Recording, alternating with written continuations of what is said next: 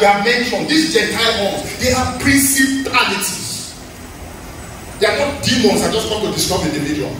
So you must know the principality that has arisen against your nation. Now let me tell you about nation. How many minutes do I have? 5 minutes. Nation is different from country. It's different. There's the Yoruba nation.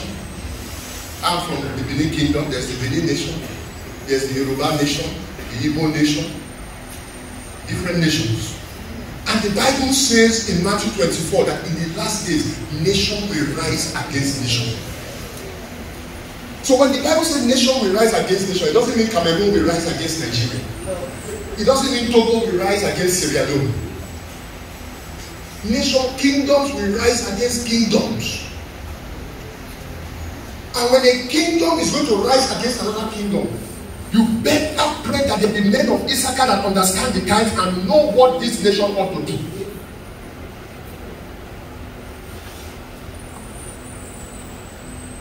In the spirit realm, there's a lot of political intrigue taking place. A lot of political intrigue taking place behind the scenes. And you need to dig a hole in the wall to see what is going on. And the powers that are working right now are very manipulative powers. And this land, God said I should tell you, thus saith the Lord, pray to me that I will raise up a man, that I will raise up a woman, that will cut the horn of the Gentiles, that will fray the horns of the Gentiles. The Lord says I should tell you that your warfare, I won't be around for the 24-hour prayer. But the Lord says I should tell you that your warfare has to move from an individual level to a kingdom level. To a kingdom level. If you're still in the business of, Lord, I need a shoe, I need a car, I need a job, I need a this, I need a that. Yes, we need those things, and He knows what you need even before you ask.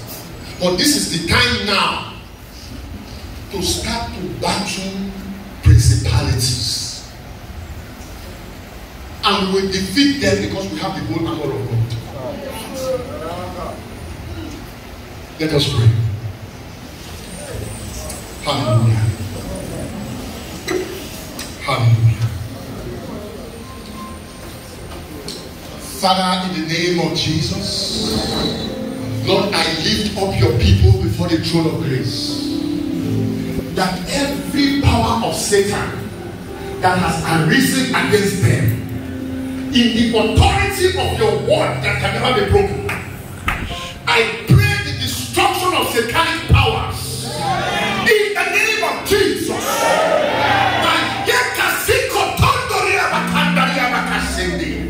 Father, that in the name of Jesus, let God arise, let God arise, let God arise, let God arise, and the enemy is scattered.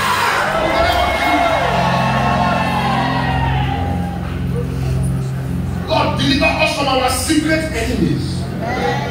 Lord, that we will be in a position to lift up our heads. That we will be in a position to lift up our heads and see what you are doing. Lord, we thank you. Lord, I cover your people in the blood of Jesus Christ. Lord, keep them.